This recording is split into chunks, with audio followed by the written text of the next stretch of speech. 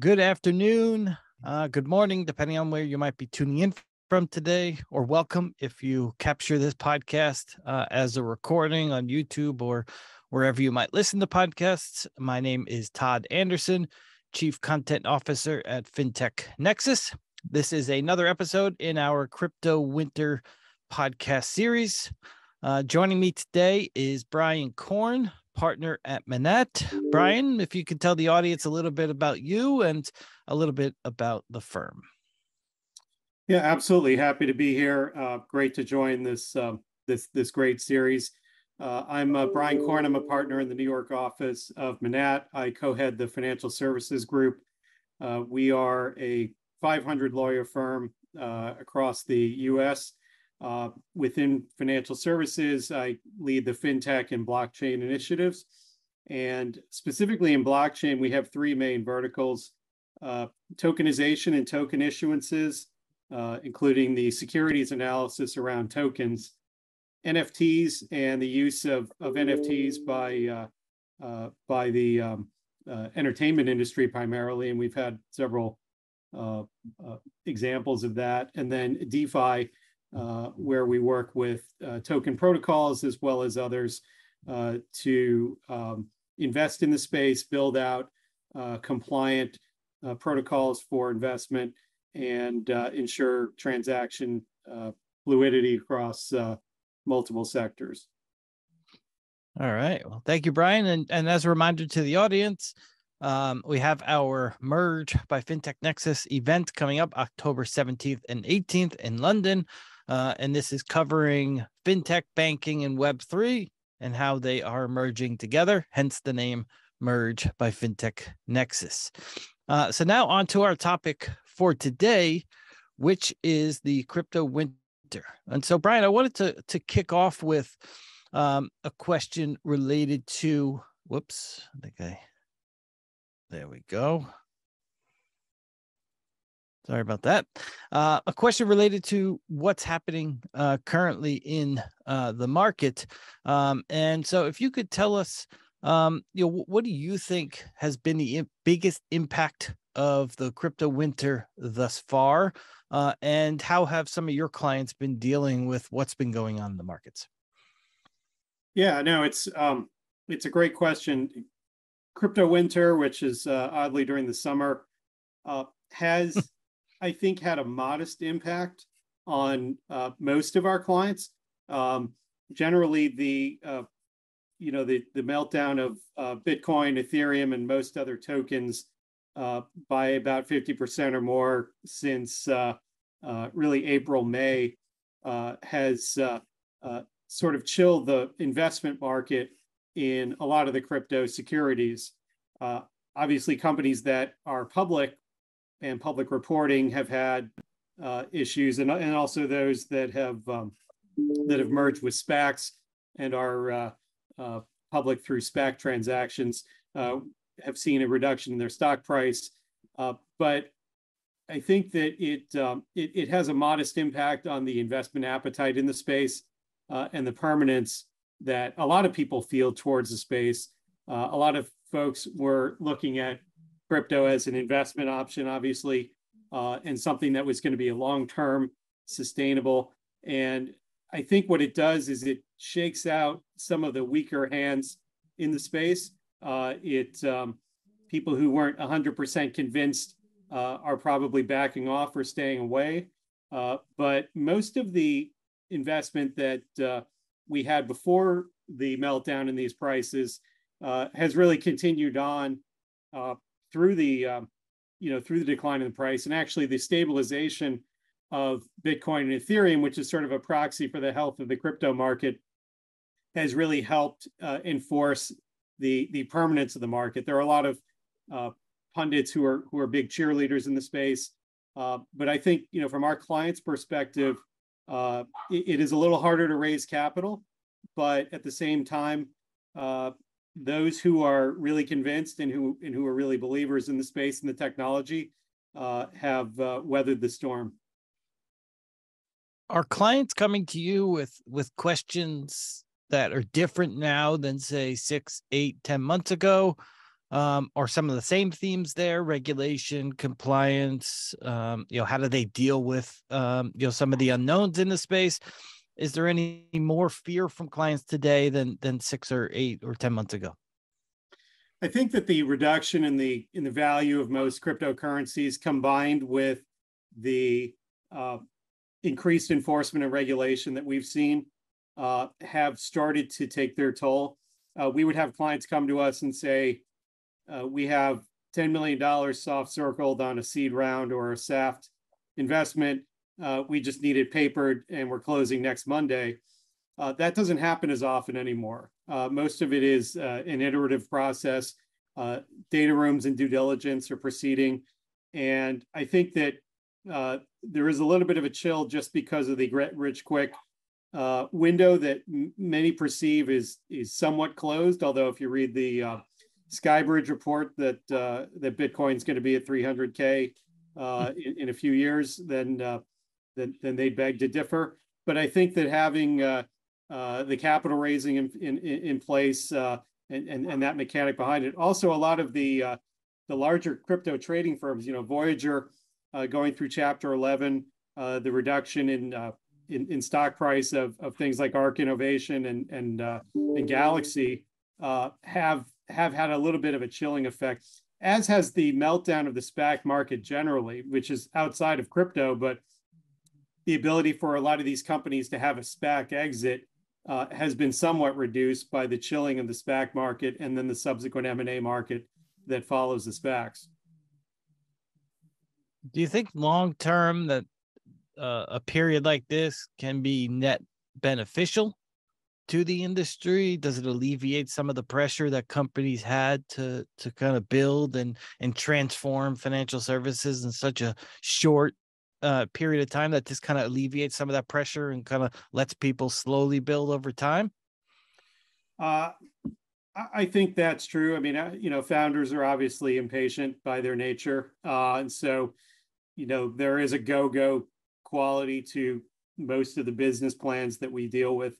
But I have tried to convince a lot of people, and I think many of them realize that, having a more of a slow and deliberate process where you do cover off tax and you do cover off the uncertainties of having other intermediaries, data protection, data security, and dealing with a lot of the regulatory issues up front, does make for a model that is more sustainable and one that I think in the end will have more staying power. Considering some of the most prominent meltdowns, the Celsiuses of the world, which for the most part have been related to centralized decisions by either an executive or executive team, do you think it helps to prove out some of the DeFi, the DeFi crowd that says DeFi hasn't broke and DeFi is the only thing that continues to perform well, or are there some kind of misconceptions about what's going on in the market, and related to C5 versus DeFi? What are your thoughts on kind of the decision making in the CFI angle and how that plays versus the DeFi crowd?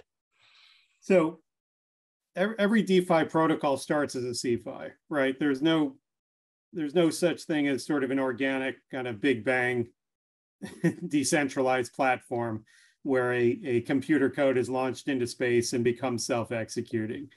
So what I tell people is that if you really want to be decentralized, then you have to let the machine learning and the AI effectively take over. And there are a lot of entrepreneurs in the space that are talking about how great DeFi is, but in reality would prefer a CFI space where there's CEO and CFO. And so the centralized decision-making has been the downfall of a lot of these, and especially when you have uncovered stable coins, when you have staking and lending that hasn't been done in a responsible way, that kind of proves out the thesis of DeFi. DeFi itself, as you point out, has been very stable. The asset quality has performed as expected and as predicted. Obviously, the inputs to DeFi are centralized. If you're tokenizing a real world asset, for example, you are relying on the input contracts in the real world asset to be real, to be serviced while they're in the DeFi protocols, and for there to be an accountability and verification system that is trustworthy.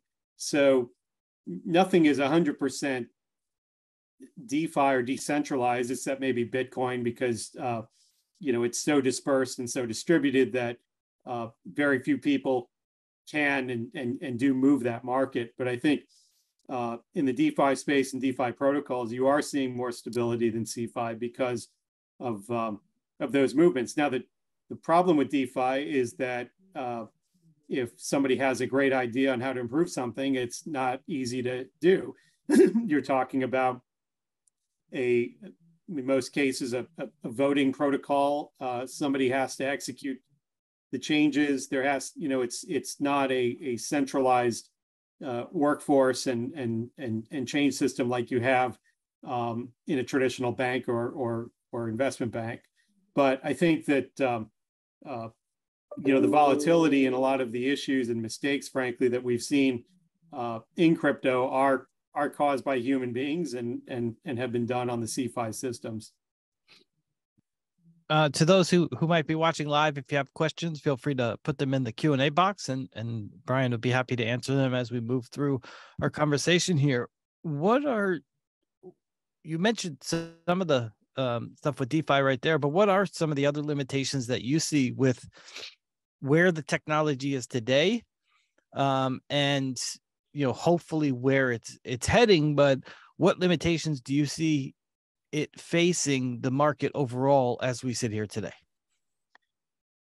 So I think DeFi has tremendous opportunities. I think that there's a huge growth factor that we've seen, but we're still talking about people who are early adopters and people who are very crypto savvy. For DeFi to truly be impactful, it has to reach a much wider mass audience, and for that to happen, even though DeFi is transparent, it's clunky. It's not a form factor or a UI that you get from a brokerage statement or a trading screen where you can see everything lined up. It has disadvantages in that the asset valuations are somewhat opaque and subjective. You can't always get a real quote or evaluation on what assets are worth unless you run through a long analysis, and by the time you finish that, it's probably outdated. So the liquid world, the securities and investment world, will always have an advantage in that you have this immediate liquidity. I think that a lot of the DEXs are bridging that gap by listing some of these products and by having a real liquid market where people can come in. They don't need to know how to program or code. They can open up an account. It's a username, password, two-factor authentication.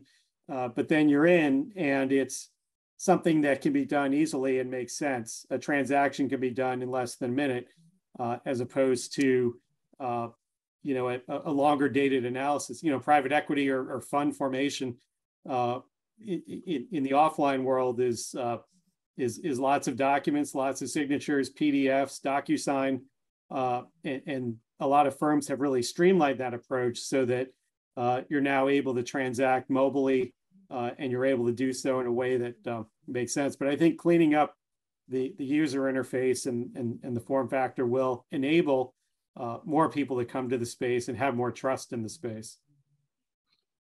Regulation is typically thrown out as a barrier, or at least one of the impediments that founders and companies need to face. Is it the biggest impediment that the space faces, or is that kind of a convenient one at times? It's interesting. It depends on what we're talking about with regulation. Regulation is inevitable. There's no there, unless you're in the very early stages of technology, which we had seen in the early stages of blockchain, where it was completely unregulated.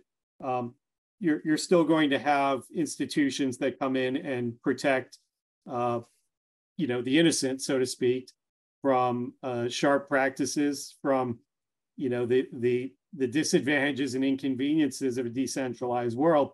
We don't live in a decentralized economy. If I lose my PIN number for my ATM card, I haven't lost all of my money. It's transactions are reversible by and large. So I think that regulation is a threat, but it's also an opportunity.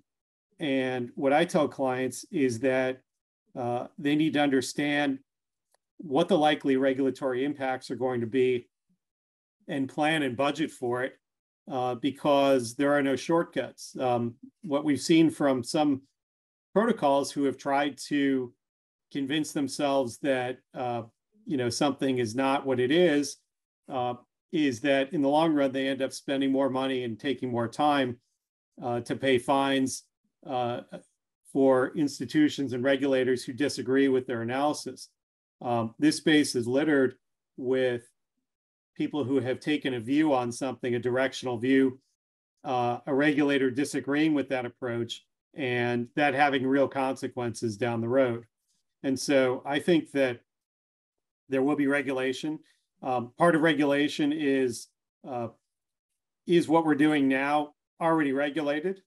Is this a horse of a different color? Is this a securities investment? Is this investment advisory? Is this broker dealer? Is this brokerage work?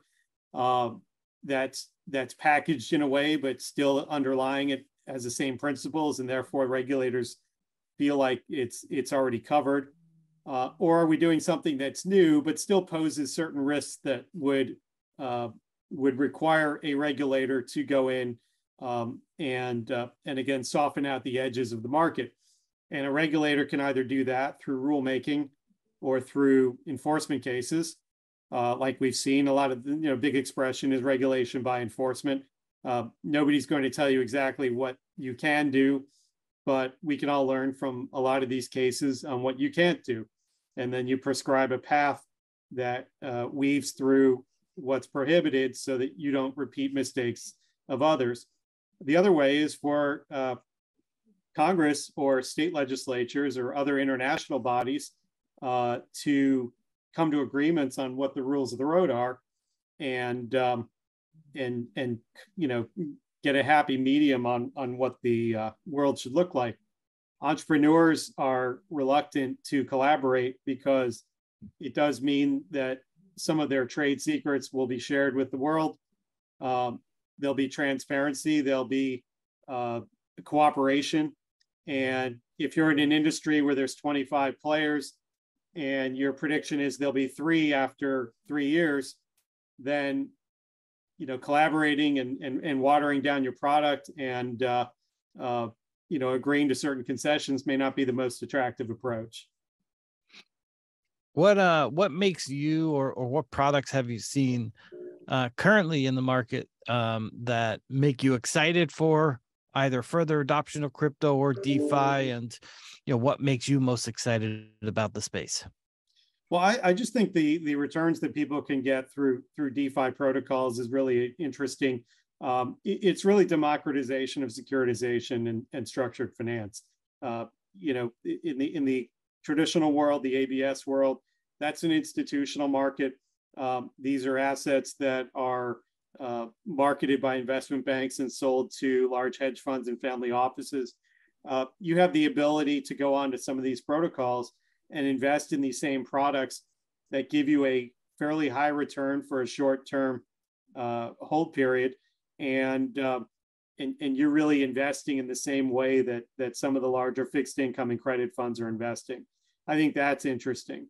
The whole metaverse and Web3 which is part of the blockchain world, but it has its own life, where we have clients that are building up virtual houses and virtual neighborhoods and promoting their products and promoting their brands through those means are interesting. It's not interesting for everyone, just like certain types of music aren't going to be interesting for everyone. Mm-hmm. But there is a critical mass of people who are really into this space, and I think it does skew younger, which will attract advertisers and others into that area. And then I think I do welcome the clarity we're getting a little bit on the Howey issues, the insider trading charges and the other issues around some of these protocols really clarify what the SEC thinks is and is not a security. And if we can define that and agree on what aspects of a token make it a security and what aspects would not, then for those that are not looking to issue a security, they can design their platform around that basis. But again, most of the issues that you see with these tokens is that there's still a group of people who control them and tout their ability to outmanage somebody else in grading more value for that token. And the SEC has cited in its complaints that is precisely what makes it a security. It's the efforts of these other people. You have bios from folks that say, I went to MIT or Caltech or wherever. Why would we care about that? It's decentralized, right? You're investing in a product that's controlled by human beings, and you think that one token will be worth more than another because of the efforts of others.